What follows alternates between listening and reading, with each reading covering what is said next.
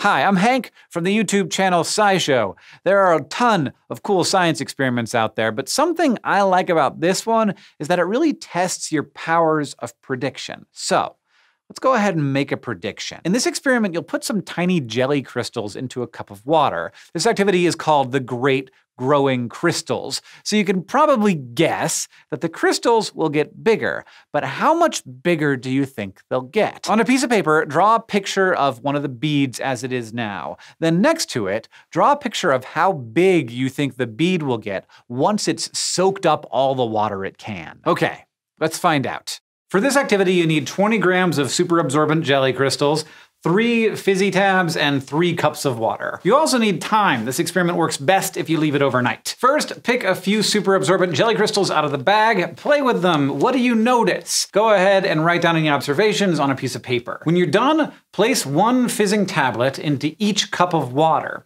The water should start fizzing and change colors. Then set the cups aside. Finally, add just like a pinch of jelly crystals into each of your cups of water, and then leave them overnight to see what happens in the morning. Check them out in the morning and write down what you see. Oh yes. Excellent.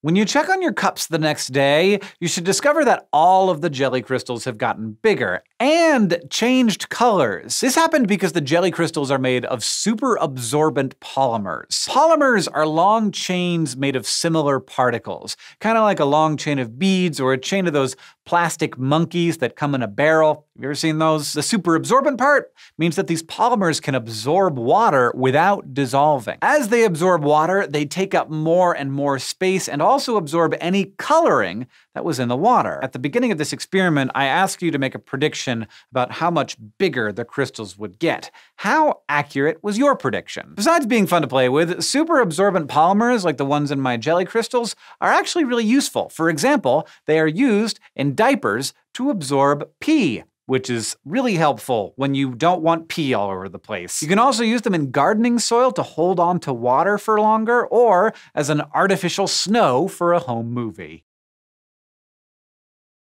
Once you're done with your crystals, you can turn them into a fun art project, like by stacking them in a test tube to make a rainbow, or if you have any dry crystals left over, you could also try soaking them in different colored liquids to see what happens. Thanks for watching.